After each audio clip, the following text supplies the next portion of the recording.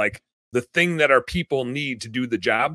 But when you go to a convention, like the classes that you want to go to aren't the ones about how to go do the thing. It's time for bookkeeping, beer, and BS.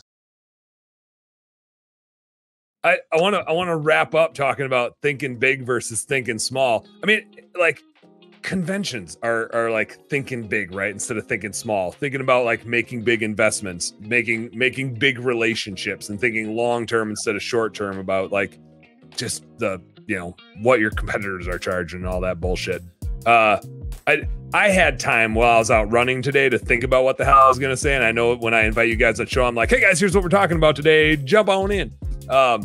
Do you guys have any like examples that stick out to you where you're just like, oh man, here this time this guy was just thinking so small, or here was the time that I was thinking big and that we did big things? Anything like strike you as a holy shit, this was like the epitome of thinking big versus thinking small? Chad, yeah, I do. I got tons of stories. Advertising is always the big one, man. Every time I take on a client, it's like, I can't get appointments. A coaching client? How much you spend on advertising? You're talking about a coaching client? Yeah, any client, any service business, a lot of service company businesses. I'm like, they're like, I can't get any more. We've maxed out on. I can't seem to find more clients, more customers. I can't get new opportunities. How much are you spending on advertising? $100 a month?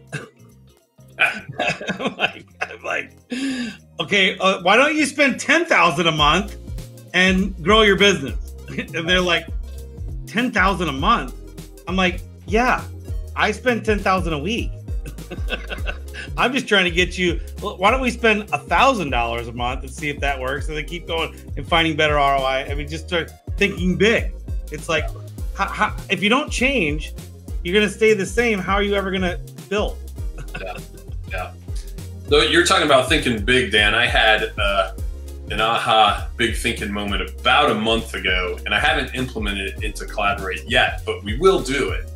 And I mean, you know as well as I do. So in Collaborate, we have pressure washing groups, window cleaning groups, roof cleaning, roofing. We have solar, plumbing, landscape lighting, landscaping. So we have a lot of industries that we've segmented into groups.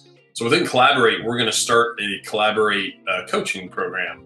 Nice. So every 2 weeks, we'll get an expert in the pressure washing industry to come on, and we'll do a little bit of collaboration with all of our pressure washers. You got a chimney sweep group in there yet? You got a chimney sweep group? Yeah, it'd be great, right? If you ever want a guest to talk to anybody about business, I'm open, man. Yeah, exactly. So this is the beauty. So we're going to do this collaboration, and as the years progress, you know, we're going to have all these Collaborate groups, and we're going to bring people in, and they're all going to be our clients. And you know, Chad, if you're one of our clients and you're going to coach, we're going to, you know, give you something cool back. But my big thinking is in a few years, we'll have a Collaborate convention, just like Responsibid, just like The Huge. And then we'll get all these companies together who are collaborating. We'll bring in awesome people to, you know, just give business advice and how to better their business. And anyway, that's my big thinking. And someday we'll get there. We're not there yet, but someday.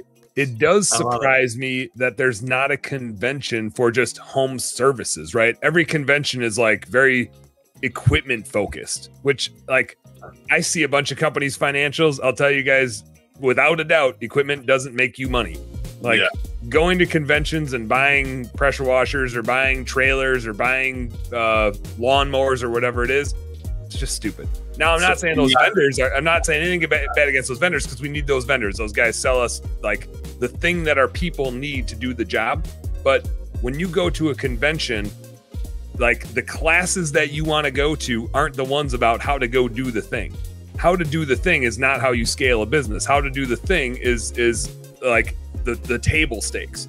We all start there, but if you're trying to scale a business, you need Collaborate pros. You need a coach like Chad. You probably need a bookkeeper like me. You need somebody to help you with recruiting like Sean, who's not on. Scaling a business has nothing to do with the equipment. There, as a finance dude, I can help people like buy equipment the right way, but even that like isn't going to sink your ship. But man, if your marketing sucks and your recruiting sucks and your leadership sucks, your equipment doesn't matter at all. You're not even using it. No.